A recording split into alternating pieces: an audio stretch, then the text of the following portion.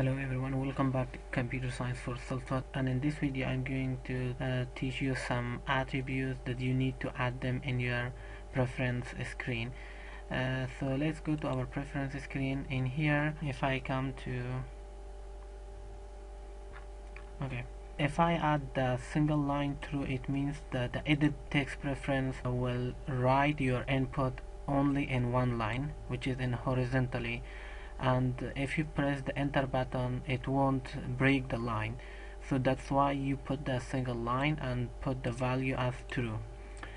And the select all on focus, what it does is that whenever you open the edit text preference, if there is already text on the edit text, it's going to select it all and put the value to true. So let's run and see the output with your own eyes. Let's compile and see what does this little liar has to say. So whenever I click on the store information button, so whenever I click the edit text, it's going to select all the text at once. Okay, you can see that, you can see the difference. So what does this single line do in here? Okay, whenever I write, if I click enter, it doesn't break the line, so it takes your input and writes it only in horizontal form. So that's it. Let's see how to add our own default value to share preferences. So you have provided your data in here, so I want to put my data shared preference to the default shared preference without the preference screen. How can we do that? So let's go to our main activity.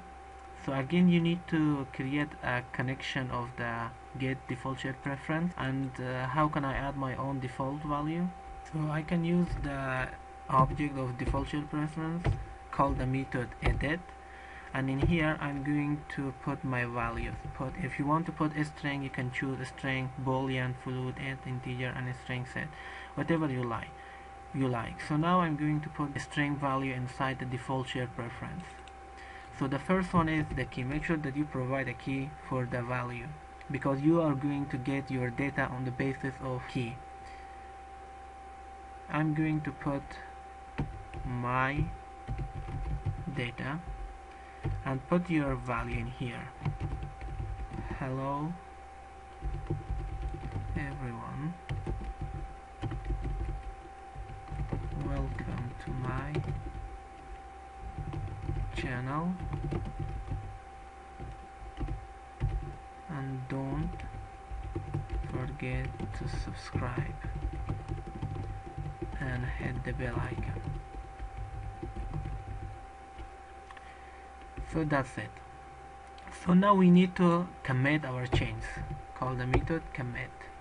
Okay, if I put my cursor on this line, so it pops a message and says consider using apply instead. Commit writes its data to persistent storage immediately, whereas apply will handle it in the background. So it's up to you, either you use commit or apply. So again, if you want to get your data from the shared preference, your data that you have put it with this line of code, you also do the same trick. So I'm going to shoot it using a toast message.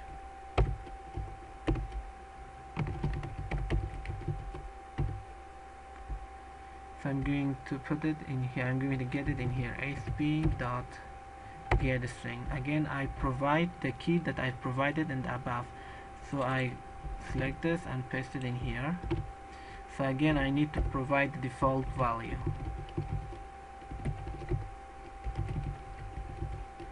And I need to change it to string and put the semicolon at the in here, and make sure that you shoot the toast message and also specify how long it lasts on the screen. Okay, if you put a string inside your default shared preference, make sure that you call the get string method. If you put boolean, call the get boolean method, and again you provide the key that you've provided in here. So let's run and see what this little liar has to say.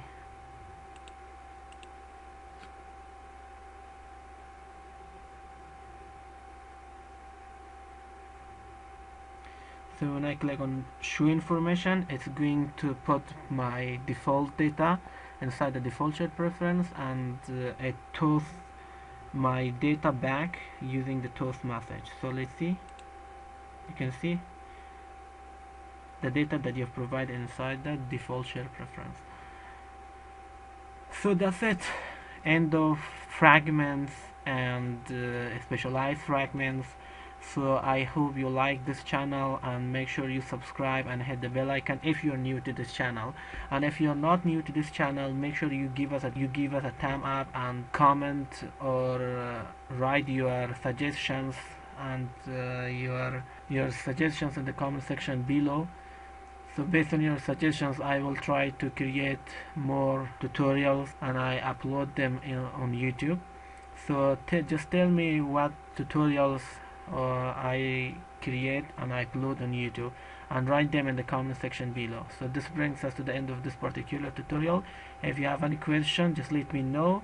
So just don't forget to share these tutorials with your friends. Have fun learning, and peace out.